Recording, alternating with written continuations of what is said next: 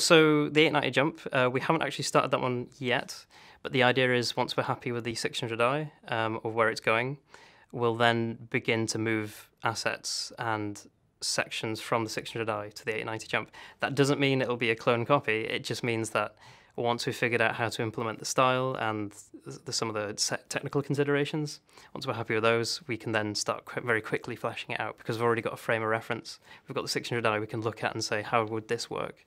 And then we can start, jumping back and forth and really figuring that out.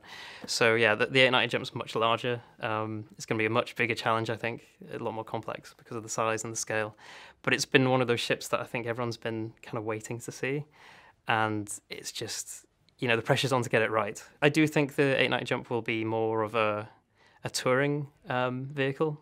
You'll definitely see, parties and things going on there. It's more of your party yacht sort of thing. We got a lot of pictures of luxury speedboats and cruise ships, cruise liners, that sort of thing. It's bigger than the Tally.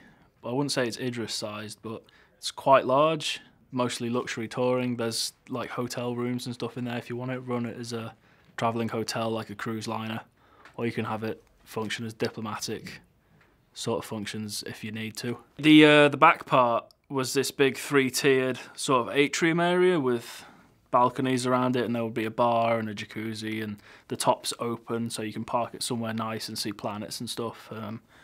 We could easily swap that out for other kinds of places, like maybe a theatre or just a conference room, one of those amphitheatre type conference rooms, that sort of thing. That could be cool. There'd be all sorts in there really. Maybe if even some kind of pit fight, if you're into that, that would be fun, I think.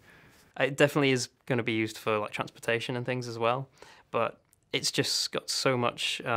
It's got more things more bedrooms, more space for actual ships. I believe the X85 or the 85X, that will be included as a snub fighter for a little cargo bay within it. So it's got a bit more range, I'd say, certainly than the 600i. So whereas the 600i, maybe it's a corporate transport vessel, the 890 jump would be a corporate and then some. So you'd have maybe the CEO, but then also his general staff, his underlings and so on, his entourage.